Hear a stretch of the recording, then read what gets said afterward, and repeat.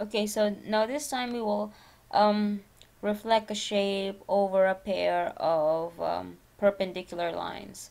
And we have line K, which is a vertical line, and line H, which is a horizontal line. And we can see that they are perpendicular to each other. We have this quadrilateral that we would like to reflect over line K first, and then eventually reflect it over H. Okay, so let's start. The concept is generally the same. We want to find the vertical distance, which is the shortest distance from the line to your point, to each of the vertices. Okay, all right, so let's start with point E.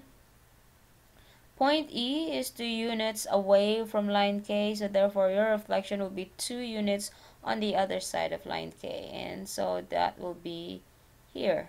Okay, and so we would like to label that one right away.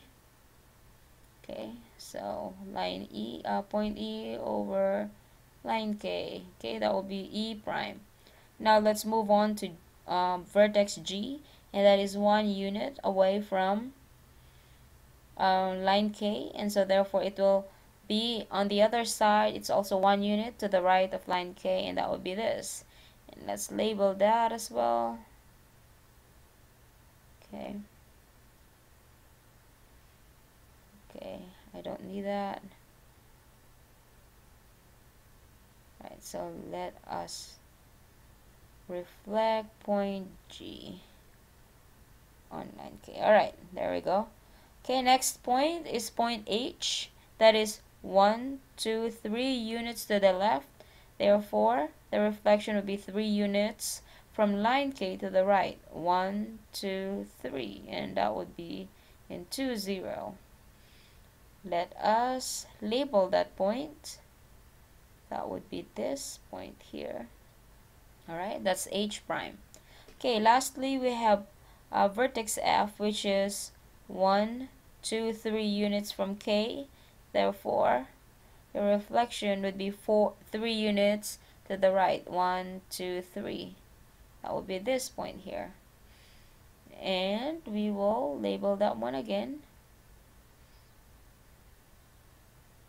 Okay, it did not get labeled.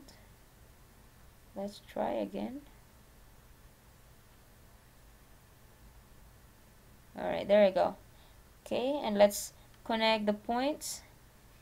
We have E to F to H to G and back to E. And let's change the color. Alright, so our first image is the blue-green color. This is our pre-image, and this is the first image. And now we will reflect the image over line N. Same concept. Let's get the distance, vertical distance from the line, each point from line N. Okay, let's start with H prime, and this is 1 unit above, so therefore the reflection would be 1 unit below, and that would be this point here, right? Alright, F prime is 1, 2, 3, 4 units above, so therefore the reflection would be 4 units below. 1, 2, 3, 4.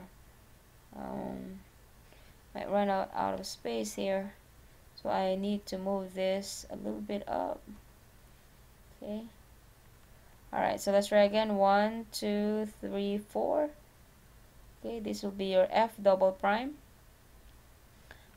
Point G is 1, 2, 3, 3 units above, so therefore the reflection will be 3 units below. 1, 2, 3, 1, 2, 3. That will be your G prime.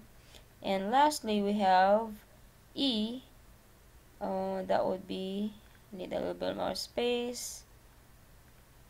E is 1, 2, 3, 4, 5 units above, so this will be 1, 2, 3, 4, 5. Okay, and now let's label the whole thing. This will be your, okay, there we go. Let's move this so we can read it. G. Alright, and of course we can change the color so you can differentiate it from the other ones. Alright, okay, so this is your pre-image. The primes are your first image, and your last image, this is the final image that you needed after reflecting over a vertical line. Okay, there you go.